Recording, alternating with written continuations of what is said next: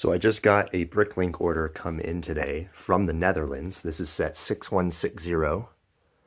And I put it back together to make sure I had all the pieces, and just missing a hand and two little harpoons right there. Everything else here is complete. And I don't have the inner tray for the box. Everything there's there, except I was not expecting all of this. And from what I can see, this is most of set 6140 Crab and most of set 6110 Solo Sub. It was not in the listing, which, you know, I kind of feel bad that they sent me extra stuff, but at the same time, let's go! But yeah, they're in the Netherlands, so I have no idea what to do with all of this. I can't send it back to them because it's the other side of the world. So, I mean, I guess that's the risk you take as a seller.